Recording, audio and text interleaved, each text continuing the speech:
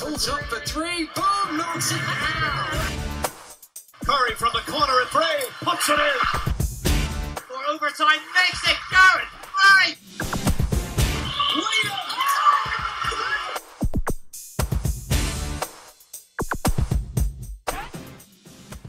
Welcome to the MVP cast. This week, a slightly unconventional edition. It's the NBA season tipping off on the small hours of Wednesday morning. Of course, a big week for the league, a new television deal for the UK and Ireland with Sky Sports. But to look ahead to this season, we heard on an interview with a bunch of media from the ESPN analysts, the brilliant duo of Jeff Van Gundy and Mark Jackson, answering a bunch of questions about different issues around the NBA. We're going to give you a listen. And of course, if you want to subscribe to us on a regular basis, you can do so via iTunes, via Stitcher, or go to our website at mvp247.com. But first up, let's hear Jeff and Mark talking about the league. And first of all, a question about Chicago and just how important it is overall to the health of the NBA that the Bulls have some kind of renaissance. This is Mark, and I think obviously the league is at its best when these big market teams are relevant and good. We remember those days. I think Chicago is a young, talented team, headed in the right direction. And I think in the Eastern Conference, they're more than capable of being a playoff team when healthy and whole. So it'll be interesting to see. I think they're close. But it's no secret that the league is at its best when, you know, these teams in major markets are playing good, solid basketball and they're relevant. Yeah, and for me, it's Jeff. It's amazing to me how viewership of TV and all that has been so great. When the Lakers have been bad for a while, the Knicks have struggled, the Nets have really struggled, and Chicago over the last couple of years has been in a downturn. To me, it's fascinating how the NBA popularity is still, growing. And then I think from Chicago's standpoint, I think they've made some good moves, and there are some moves that you have to wait and see. Will the Zach LaVine contract prove to be a great decision? Lauri Markkanen looks to be a terrific player, so that looks like to be a good draft choice. I think Bobby Portis has outperformed where he has drafted. He continues to be a really good six-man candidate. And so I think they've done some really good things, and some things you just have to wait and see. But the one thing, rebuilding is hard, and it's hard to get good again. We've seen that with Chicago in the past. After Jordan, they thought it was going to be quick, and it was absolutely painful. Hi, guys. Mark, I'm not asking you this because we discussed part of this in Las Vegas. So two things for Jeff. Do you put the Heat in a tier with the Washingtons, Milwaukees, Indianas behind, Boston, Philly, Toronto, or do you say Miami is not as good as those teams, Washington, Milwaukee, Indy? And Jeff, also on Jimmy Butler, would you, if you were the Heat, trade multiple of their appealing young assets for him, meaning Adebayo, Richardson, Olynyk, Justice Winslow, guys of that ilk? Jeff? The first question is, I put them as definitely a playoff team. If they traded for someone as talented as Butler is, then I would put them in that next group. The one thing about Miami, I think Miami has more, they have stuff you can count on, depth, great defense, move the ball.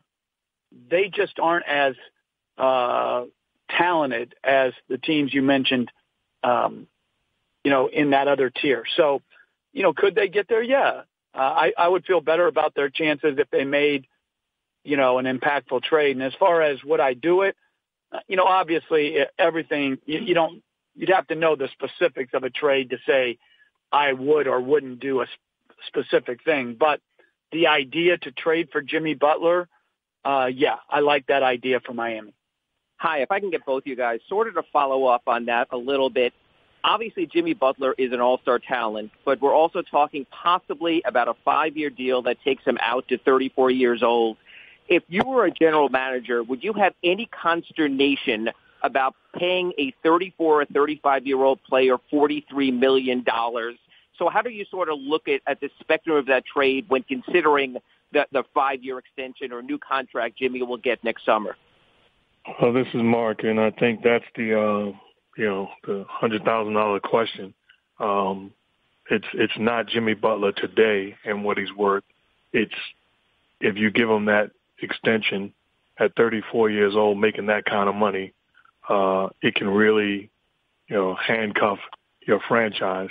And those are the tough decisions that you boil it down to whether the trade is worth it or not. He's certainly a heck of a basketball player, and he's going to help them today. That really makes it tough. And if I was a general manager, I'd try to meet somewhere halfway where I'm not paying that kind of money when he's 34 years old. And Jeff, your thoughts? This is Jeff. Yeah, I'm not at all convinced that every team, like Miami, I'm not convinced that they would do that. I'm not convinced. Like people would say, well, Houston did it for Chris Paul, but I think Houston.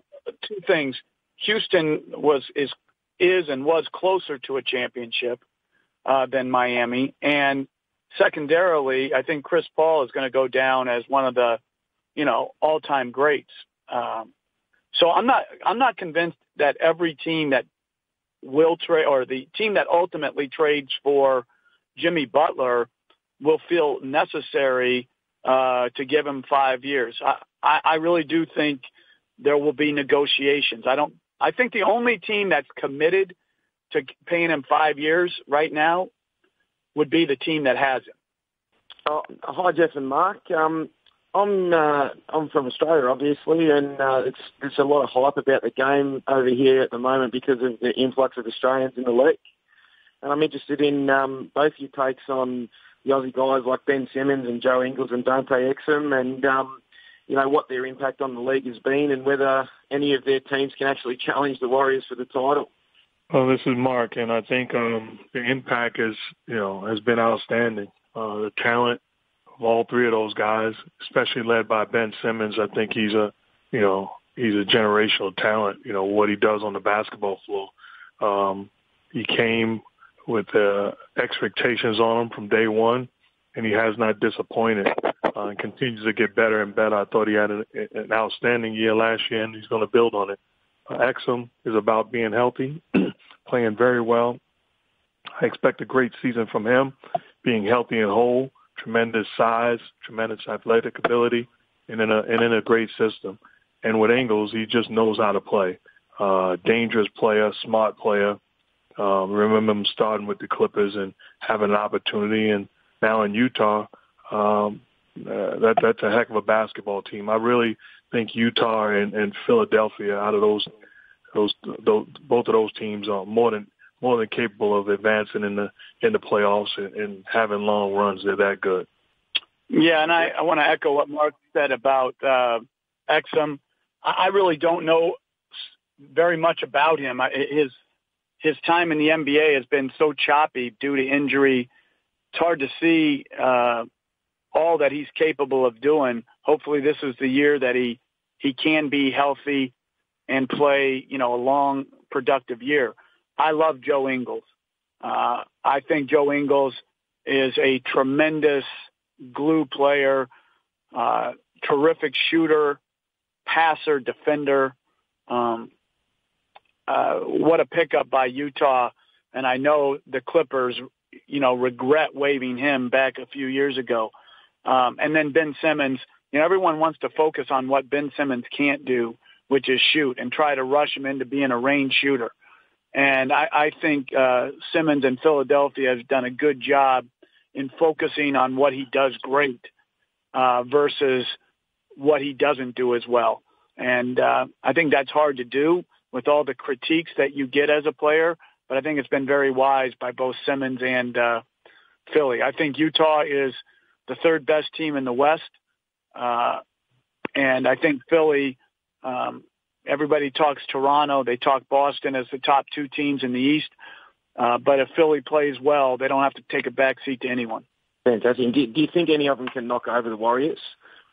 No. Thanks, mate. Hi. Even with their best player on the shelf indefinitely, do you guys feel that Knicks fans should be optimistic about the right leadership being in place now, president, GM, coach? I mean, do you think they are headed in the right direction, or at least have the guys that can point them that way? The Knicks, so much has been made. I've always thought the coaches have been good, right? I mean, so much of the coaches, how well you do is based strictly on the roster, okay? So I think David Fizdale is very good. And if he has a good roster, they'll have a good team. If he has a mediocre roster, they'll have a mediocre team. So I don't look at it as like changing coaches is the most important part to improvement.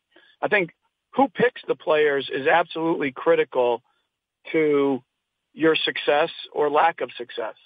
And, they've had, some spotty things go, in the last, 3-4 years, whatever it is, as far as picking players, both in the draft and free agent.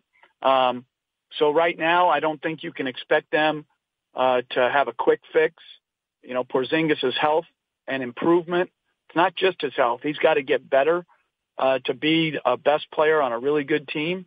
And then they have to supplement their talent. When you look on the floor right now, even if they had Porzingis, Knox has got a chance. But you look at their team, they're just not a talented team. Now, I like Cantor. I think he was a tremendous trade. I'm interested to see if they can sign him or will sign him. But I think he's a very good player. But their backcourt needs some shoring up. And this is Mark. I think in the Eastern Conference, after you look at the top teams that obviously will, make the playoffs and have home court, I think it boils down looking at the rest of the conference, which teams are committed, which teams defend at a high level, which teams don't take nights or possessions off, and those teams will have an opportunity to sneak into the playoffs. That's been proven. There's clearly some teams that are better than the other ones in the East, but if you play hard, you compete, you defend, and you buy in. And the Knicks are one of those teams. They have an opportunity to show growth and be chasing a playoff spot. Good evening, Mark, and good evening, Jeff. Two-part question. The first one being San Antonio Spurs. They had a really tough season. Now, looking ahead of this season, what impact will they have, if any at all? And what players do you think will be a standout players this season?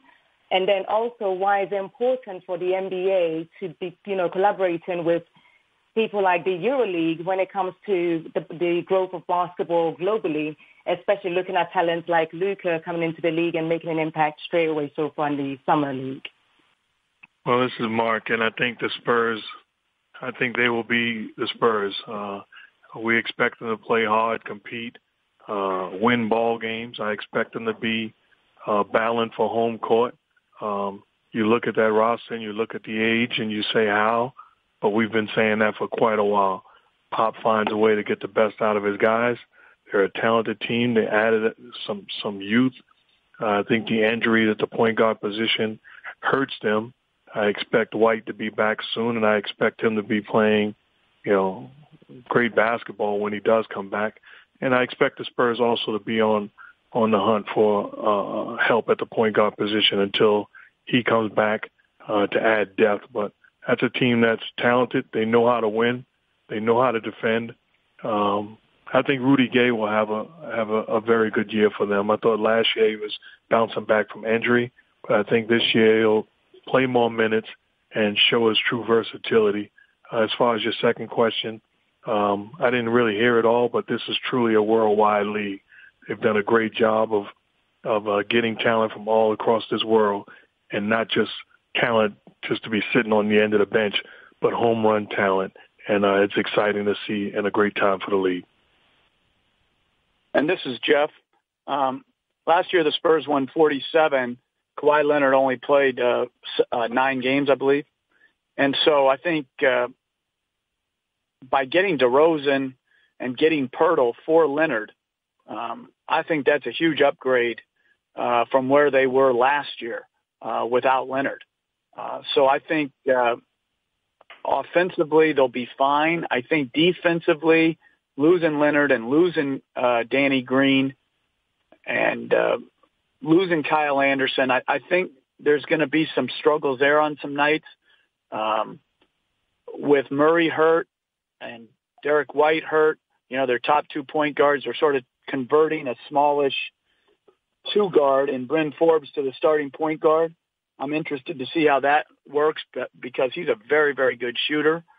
But I think, like Mark, even though they have some defensive question marks, I have no doubt they're going to play hard, smart, and together. And when you do that in the NBA, with the goal being about the team versus about the individuals, you can overcome at times more talented teams that aren't as committed to doing things together. As far as the European players or the non-Americans, to me, it's not just the Europeans. As Mark mentioned, there are players all over the world now.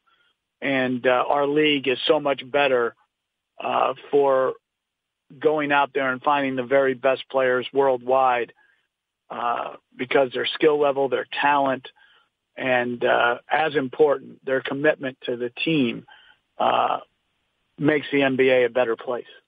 Hi, Jeff. Hi, Mark. Just had kind of 2 questions here. I'm wondering, what do you think LeBron James needs to do with the Lakers this upcoming season for you each to consider it a successful campaign? Because he's had this, finals or bust mentality for years now, but I'm assuming that mentality changes a bit this year. So what does he need to do for it to be a successful season in his eyes? And secondly, I think we can obviously all agree we're not going to have a Cleveland-Golden State matchup for the first time in a number of years. But is there any reason that anyone should not expect the Warriors to be back and have a very familiar ending to this season? Well, this is Jeff.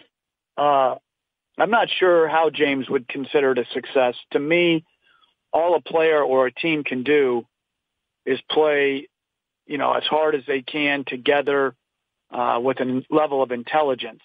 The other teams have an impact on how many games you win. So I'm not sure how he would consider it a success. But as a coach, if I was coaching him, that's how I would consider it a success. Did we give what we had to the process?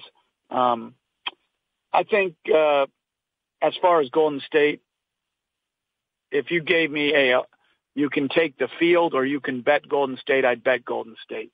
I was sure they would win last year until there was 20 games to go. Then I thought Houston would get them, and I still think they would have if Paul hadn't gotten hurt.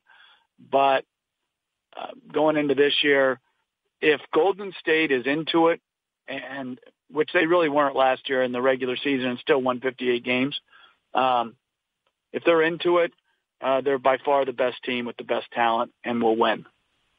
And this is Mark. To answer your second question first, Golden State is the clear-cut favorite. I'm in agreement with Jeff. I do think in this league anything can happen. So there's some teams in the Western Conference, if clicking right, if healthy, injuries plays a role, not just for the Warriors, but throughout this league. So that can play a part in it. But the Warriors are the clear-cut favorite. To answer the LeBron part, I think it's about the improvement that the Lakers show, the continuing to develop. I think the goal is to win a championship. Like there is a handful of teams in this league. You have the best player in the world. That's the goal. Is it realistic? I'm not sure. But to show improvement, to show growth, and it's a win already because the Lakers are once again relevant. Now it's about developing winning habits and progressing towards that march. Right. Thanks so much for taking the call. Jeff, you spoke earlier about Ben Simmons shooting, and Mark, I was just wondering if you wanted to add to that as well, because it seemed like smart coaches like Brad Stevens last year in the playoffs sort of took advantage of that and really crowded the 76ers shooters. Can you talk about Ben's development? Can he rise to that level if he's not going to be able to shoot? Well, to me, it's just about continuing to put the time in and become a better shooter than he is already. He's shown the incredible talent. He's shown an incredible commitment to competing at a high level, and I'm sure he's going to become a better shooter. I think you can nitpick as a coach or as a fan and say what a guy can't do, as opposed to looking at the great way he impacts the game and puts you in position to win night in and night out.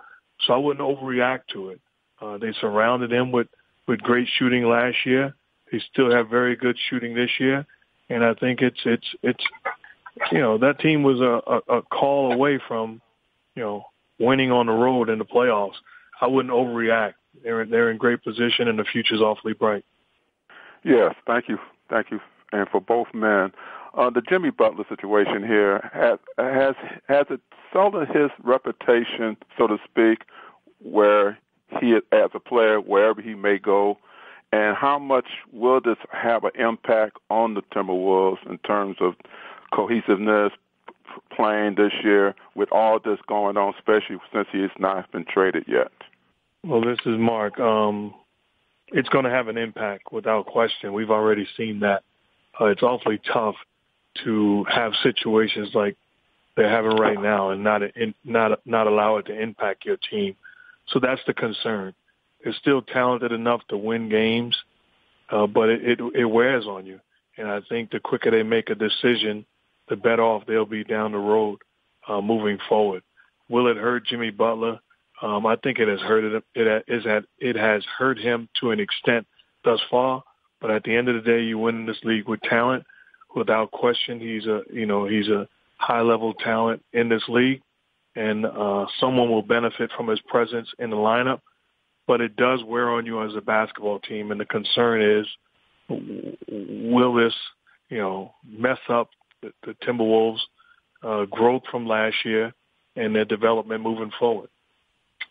And I agree with Mark. I think it's had a huge negative impact on Minnesota already. If you look at their performance in the preseason, it's been overwhelmingly poor. I think they're caught in a quandary. I don't think people are giving them good trade options.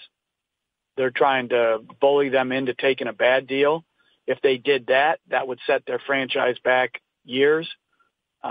If they keep him and he's not all in, which he seemingly is not, from what you hear, then that too is a bad option. So to me right now, they don't have any good options on the table unless somebody comes up and decides, from what I've read about these offers, right, to make a reasonable offer. The offers I've seen in the papers, and again, I don't know how true they are, but they're certainly underwhelming. Okay. Yes, I would like to ask to Jeff something about Danilo Gallinari, and for example, how would you coach now after all the injuries he had? If you think that small forward can be still his most effective position, or if he should move to the power forward, and how do you see his evolution as a player through the years? And just a curiosity to Mark Jackson, Coach Larry Brown, now he is in Italy, and what do you think about this kind of experience, and what do you think about him at 78 years old being still a coach, being still with that kind of will to improve and learn something, not only to teach? Thanks.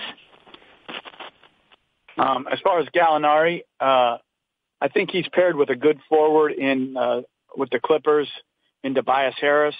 They're both more 3-4 men, like small forwards and power forwards, which is a incredibly important position.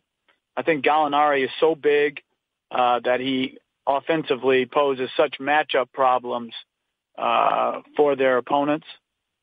So I think he's a terrific offensive player when healthy.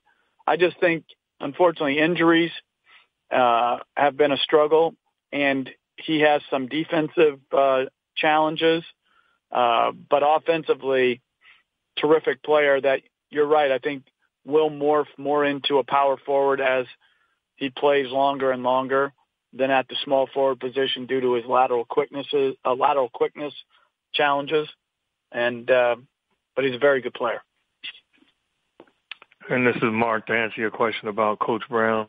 I did read something recently where he was coming back home for health issues, just for some surgery. Just thinking about him and praying for him and hope everything's fine. But everybody that knows him knows that he's a lifer as far as a basketball coach and the basketball mind. It was a privilege for me to play for him a couple of times. He's a Hall of Famer, class act that's passionate about the game of basketball and has a gift to be able to teach the game. So I think it keeps him young, and I think it's a benefit for anybody that has the privilege of having Larry Brown be the head coach. Hello again, and good morning. Jeff and Mark, I'd like to expand on Gallo's question and make it more about the Clippers. Do you think that they have enough to be able to make a run to the playoffs? And also, what do you think are the different tiers with regards to the Eastern and Western Conference? Well, this is Mark. I think they're a team that, to me, they're a sleeper team. They have veteran guys. They have an outstanding coach. They've added pieces. They play extremely hard. They're versatile, and they have the ability to defend and make plays around the floor. They can score at different positions. So I think they have an opportunity to be a playoff team. I would not be surprised. Building off of their preseason, I like the way that they've played. They've experienced success. It'll be very interesting to see when the lights are on if they can continue to progress. But I see them as a team that's more than capable of making it in the playoffs. And this is Jeff. I echo that. I think the Clippers, I like how they play. They play with great energy, passion. I like their team. Whether that translates into being a playoff team, it's hard to say due to how many good teams there are in the Western Conference. Well, that was Mark Jackson and Jeff Van Gundy talking about the new NBA season. If you want to see a preview of that, you can head to mvp247.com, where you can also get all the archives of our previous podcast. Just go to the site and click on the podcast page. We'll have much more interviews over the next few weeks with other folk around British basketball. If you like us, tell your friends. You can subscribe, of course, on iTunes, on Stitcher, or access all the editions of the podcast via mvp247.com. If you get any feedback, you want to get in touch, you can tweet me at Mark Britbull. But for me, Mark Woods, for now, it's goodbye.